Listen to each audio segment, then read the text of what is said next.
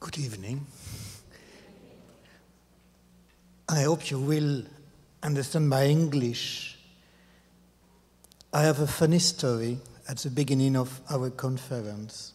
I was speaking with somebody, and I explained him that I am a parish priest of the Diocese of Avignon, and that I have 16 villages in my parish.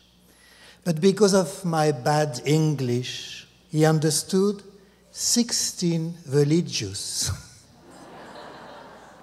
So he looked at me and said, "What do you mean? You have 16 religious in your parish? Like Sister Johanna?" She was at the next table. Unfortunately, I have not 16 religious in my parish, like Sister Johanna. It would help me a lot for catechesis. So, before speaking about Christ at the center of catechesis, and particularly in the Come Follow Me catechetical series, I would like to speak about the genesis of this catechetical series. The Come Follow Me series is not the result of some personal project, but the result of a teamwork at the request of many catechists, not only in France, but also in other countries. Everything starts with 5 to 7-year-old children. At this age, they are very close to God. Their baptismal grace makes them capable of God. And it is so important that their personality be able to build itself up in the light of the grace of God. Starting with the little ones is also a grace for the catechist, because it makes the catechist go back to the basics, to the essentials. So, a first generation of children was led to this encounter with God, and as they grew up, we had to continue the series. That is how, progressively, the Come Follow Me series took shape at the request of the Archbishop of Avignon.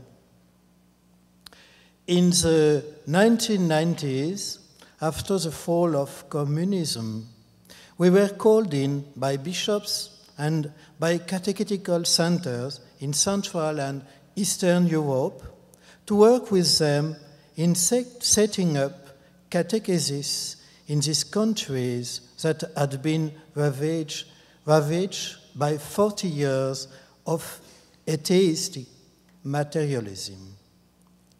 This contact with other countries also helped us go beyond the specific context of France.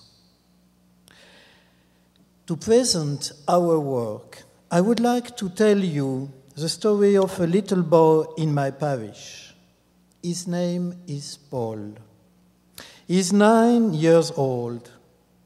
His family is a divorced and remarried family, and no one in it is a believer, or in any case, they are all far from the church and not practicing. Paul was brought to catechism by his friends. He's a little boy like all the others, capable of being very energetic. But the catechist noticed his desire to pray. Let me explain how it all works. The sessions begin by a time of welcome in a space called the place of fraternal living. They then go to the place of the meeting. This expression is taken from the book of Exodus, you know, where Moses meet God in the tent of the meeting. And Anne-Marie will illustrate this for you in a few moments. The children are brought progressively to listening and to sharing the Word of God. We always pray the Holy Spirit at the beginning of this time, even if the children do not know Him yet. The Word of God goes down deep into the heart of each child to enlighten each one and to accomplish its work of conversion. The Word lights up the life of the children. A time of personal prayer is always proposed. The children can stay as long as they like in the place of the meeting. So, Paul often stays a long time, and this surprises the catechist because he has not been coming to catechism for a long time. I often go from group to see the children individually, to speak with them or to hear confessions. Paul doesn't know what confession is yet.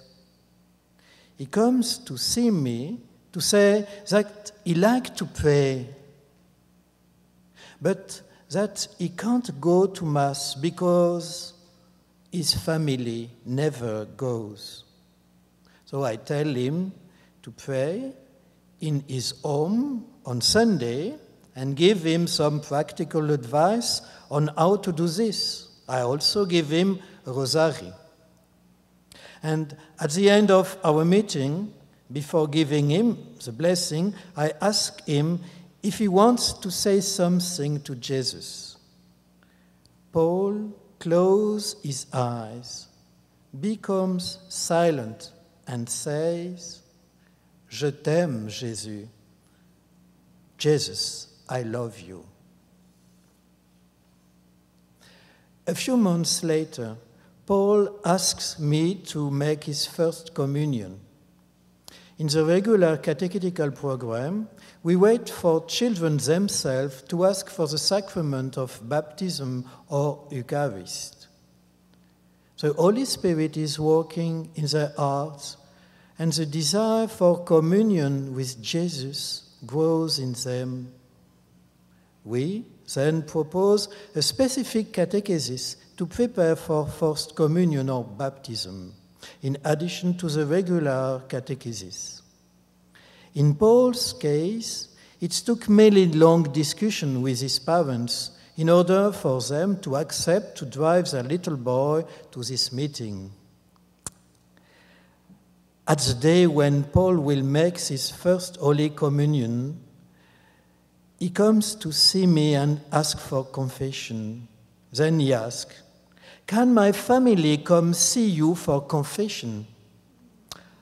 I, of course, say yes to his request and give him a date. But since I know his family a little, I ask him, Are you sure they really want to come? So he says, My mother asked me what I wanted as a gift. So I said, I just want one gift. It's really the only gift that I want. My mother said she'd give it to me if she was able to. So little Paul tells me that the gift he asked for was that all his family go to confession.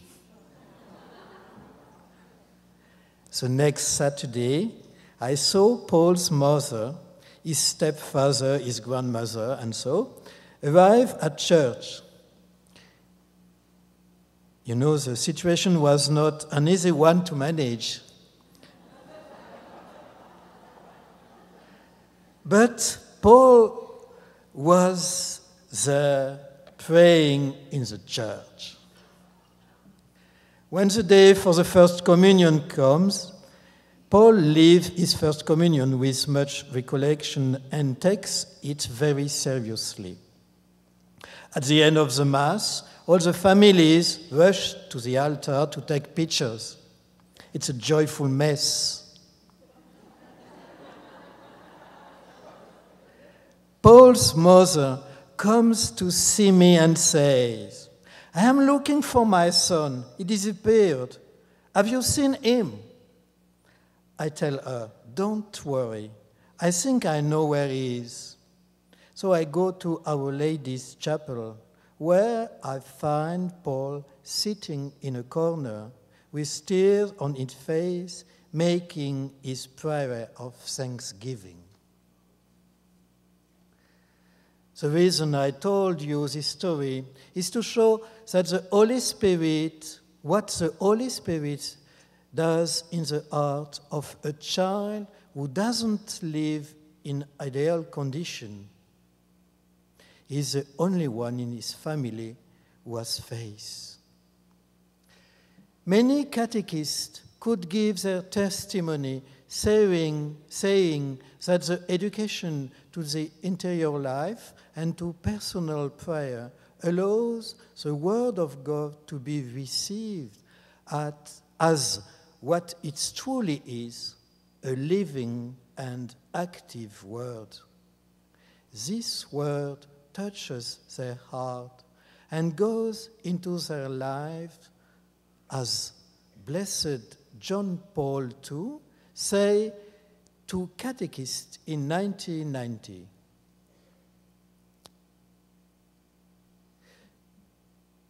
The catechesis reaches a particularly critical moment when it becomes a school of prayer. That is to say, a formation for a full and loving encounter with God, with Creator and Father, Christ, Master and Savior, Holy Spirit who gives life.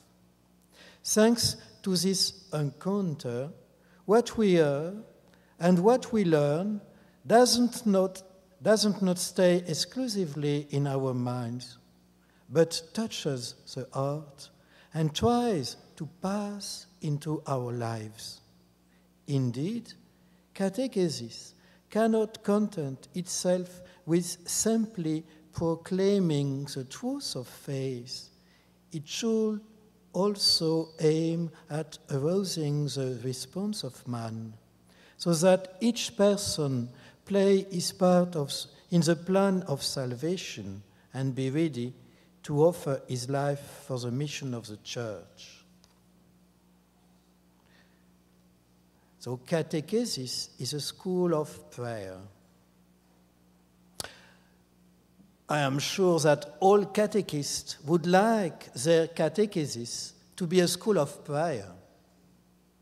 But how can this be done? It's not just a matter of saying a prayer. The team of Notre-Dame-de-Vie looks at the school of the Saint of Carmel, whose charism is precisely to open up the path of the meeting with God in prayer. The Carmel finds its roots in the spirit of Elijah. The Lord is alive, in whose presence I stand, and I burn with zeal for the Lord.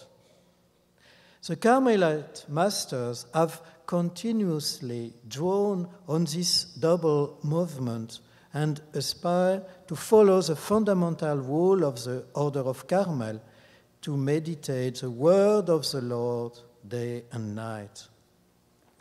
Father Marie-Eugène of the Child Jesus, Carmelite and founder of Notre-Dame-de-Vie Secular Institute, encouraged its members to learn how to catechize and to lead up to this encounter with the living God. He particularly felt the need to push for catechesis for little children. The example given earlier helps us to understand why. Catechesis is a full and loving encounter with the Holy Trinity. The aim of catechesis is, as you know, all from CT5, to put in communion with Jesus and through him with the Trinity. It is by Jesus and in him that we have access to communion with the Father in the Holy Spirit. So the catechesis program follows a liturgical year to reveal the mystery of God Trinity. The first stage corresponds to the first school trimester. The catechesis starts by preparing children to receive this revelation of God, Creator and Father. This will be illustrated by a slideshow in just a few moments. At the same time, the Word of God reveals man to himself. The human person discovers that he is created by God, capable of entering into a relationship with God and capable of knowing and loving him. The first part of the catechism, where the mystery of God this first part of catechesis, where the mystery of God enlightens the mystery of the human person, is very important. That is where many things fall into place. The education of interiority, the education of the conscience, the sense of the meaning of life. This first stage leads to the desire to receive Jesus, Master and Savior. This is the second stage, which goes from Advent to Easter. By listening to Jesus, following him from his birth to the Paschal mystery, the child is called to make an act of faith in the divinity of Jesus, an act of faith in Jesus, the Savior. Jesus is my Lord. Jesus is my Savior. This act of faith, of course, can be expressed with different words. In Paul's story, it was, Jesus, I love you. We are here at the center of catechesis. By faith and by love, the child is truly in intimacy with Jesus. The desire to love Jesus, to follow him, and to receive him in the sacrament fills his heart. Desiring and waiting for the gift of the Spirit is the beginning of the third stage. The Spirit, who is the last to be revealed in catechesis, is in fact acting from the beginning. He is the one who works in the heart and causes the desire to God to grow. It is the Spirit that works within the heart of man, in his intelligence and in his will and in his memory, to order to lead to Jesus. It is in the Spirit that the mystery of the Church is discovered progressively. I will not develop these points any further. I just would like to say again what James Paulet said about the importance of an organic and ordered presentation of the truth of faith in order to truly enter in communion with God. And now, Father Pierre de Cointet will speak about the basis of Christocentrism in catechesis.